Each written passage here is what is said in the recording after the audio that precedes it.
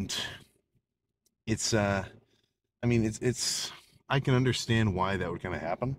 Everybody wants to know the right answer, everybody wants to have the right method, and even more than that, people love, I don't mean just people on it, everybody loves to be able to tell somebody they're wrong.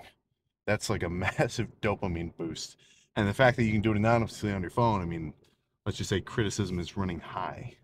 But, these guys I'll see videos where it's like, whoa, the basic premise of it is you would start a back day with an isolation movement like a pullover and then move on to rows? What is wrong with you? Or it's like, dude, are you, I'm not gonna, I'm not gonna say the R word there, but are you mentally impaired? Why would you ever do incline barbell bench? It's proven to be inefficient for building your chest.